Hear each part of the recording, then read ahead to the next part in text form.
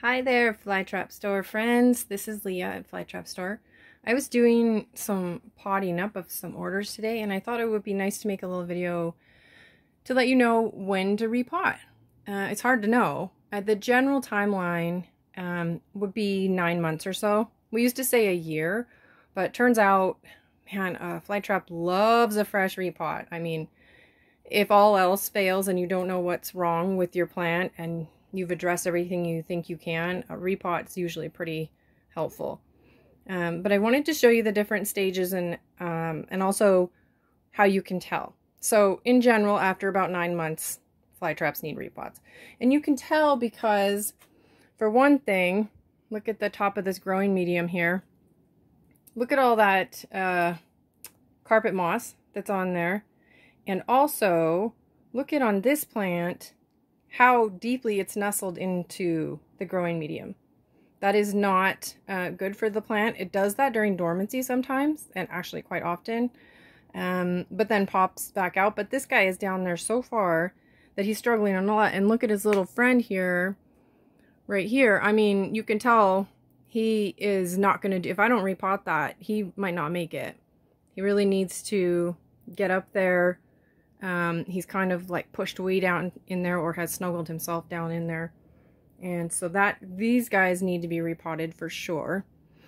And then these, you can tell they need to be repotted. They look like they're potted okay. They're not placed irregularly, but there's so much carpet moss that it's actually going to snuff them out. You can see how it's already crawling up on them and trying to overcome the plant, and that will not end well. So we want to rid the plant of that. And this guy right here is another example. You see all of the death, and it's not normal. It's not like a dormancy die-off where you still have that little rosette in the middle.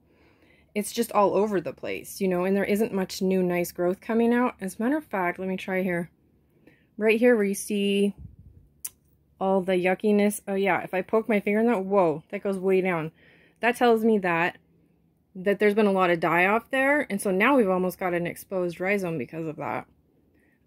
So you see some irregular die-off here, and then especially when I felt down there next to the rhizome and found that depression, that's an indication that we need to repot these guys.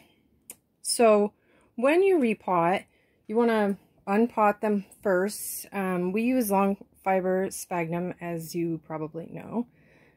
Very high quality, and it's tough to unpot the plant because it really wants to stick together in one big ball.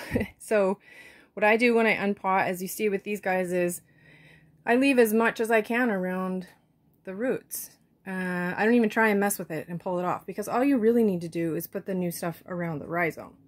So as long as I can clean that off, I don't even mess with the bottom. I'm not going to try and extract that. I don't want to break a root. It won't kill the plant, but it will take a lot longer to recover. So I want to avoid that. And so you just want to gently sort of like move it around. With peat, it's a lot easier. You kind of just gently shake it off, or put it in a bowl of water and rinse it around. It's a little harder with this moss, but you just take your time and it's fine. It's worth it because this moss is great. So we've got these bare root plants here.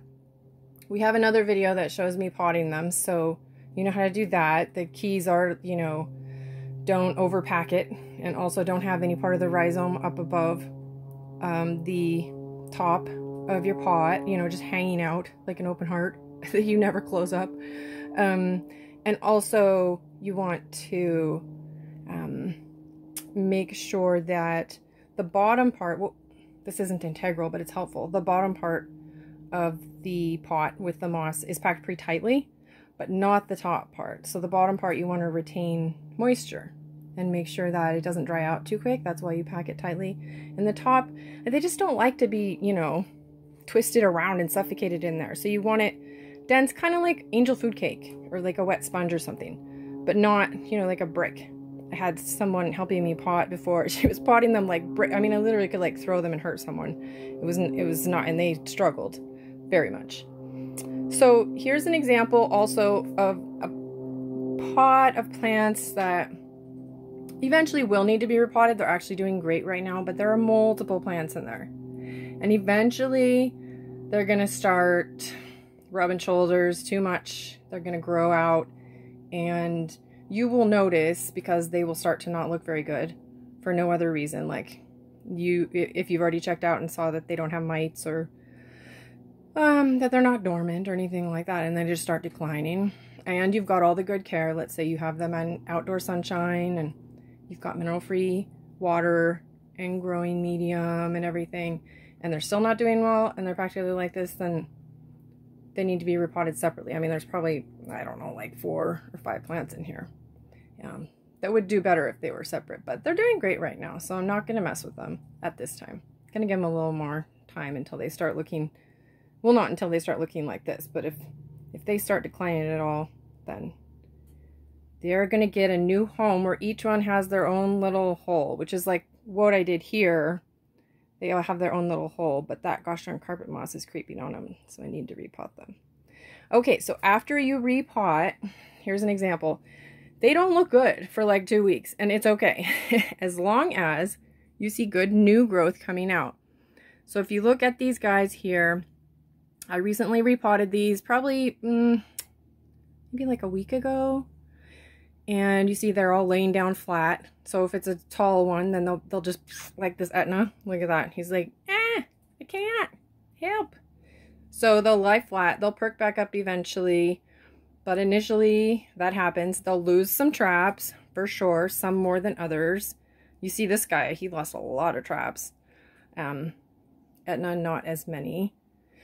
And the other thing that you might notice is they're kind of pink. It's kind of pink. Well, that's because that stuff was kind of smushed underground, and so that's some slight sunburn. It's fine as long as it's not extreme direct sunlight there. So if you've got really bad strong sunlight, or really good, but you know, not for a newly repotted plant, strong sunlight, you might want to take it, or you should take it easy on the plant in that direct sunlight directly after repotting it, because it can get too sunburned and then it'll lose the trap. It won't kill it, but you kind of want to go easy on it for the first week or two after you repot them.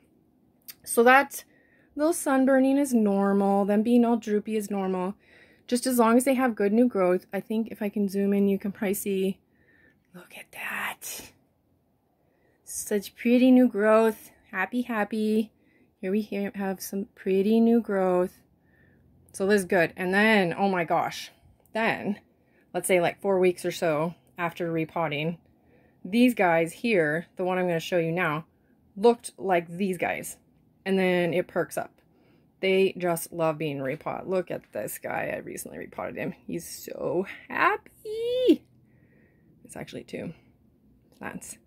Super happy. You can see that a lot of traps had died off, but then sprout. Lots of new sprouts. Lots of beautiful new traps. They really have like a little growth spurt after you repot them. They're like super excited about it. And so that is how they should look, really nice and perk back up. No more droopy McDroopykins. No more sunburn. It's adjusted now. Look really nice. So that is the repotting trajectory. And if you have any questions, just write them on our page here on YouTube or wherever you find this video, and we will do our best to respond, or email us at sales@flytrapcare.com, and Matt and I will respond. See you later.